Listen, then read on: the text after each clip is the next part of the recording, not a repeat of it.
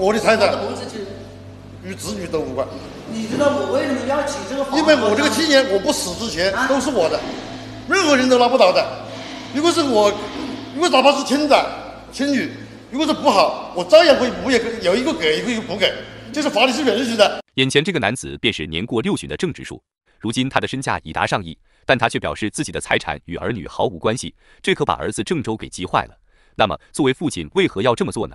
郑州表示，自己从小都没得到过父爱，在2014年的时候，父亲就把自己扫地出门去外打工，经过3年的时间攒了7万元，之后便又借了20万，在远离喧嚣的乡下盖了一栋别墅，导致郑州的原本不富裕的口都雪上加霜，如今只能过着吃完上顿没下顿的生活。当调解员问询郑州的父母身在何处时，郑州表示自己的父亲郑直树根本就不管他，现在还要和自己断绝父子关系。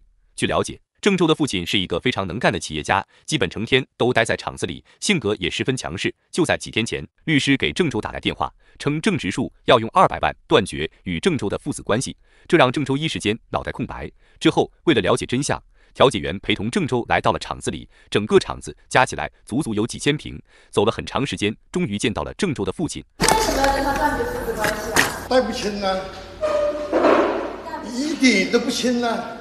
一不但不清，也不近，也不能够影响我们家的一起。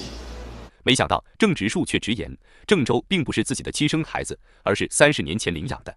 由于当时看郑州的母亲是残疾人，父亲又体弱多病，看当时的郑州非常可怜，便打算把郑州领养了。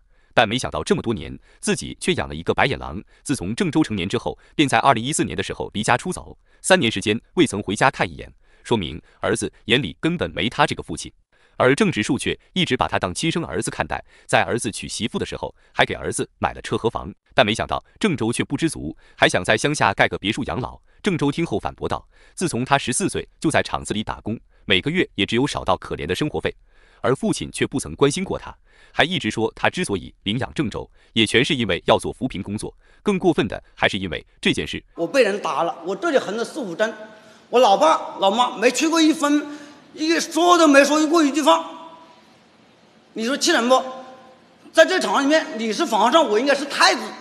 我被别人打了，我老爸了还没出个面，医药费还是我自己贴的。郑州认为自己父亲是厂长，而自己就应该是个太子。没想到当时自己被打了，父亲却不出面给自己做主，所以他变成现在这样，完全就是父亲郑直树的错。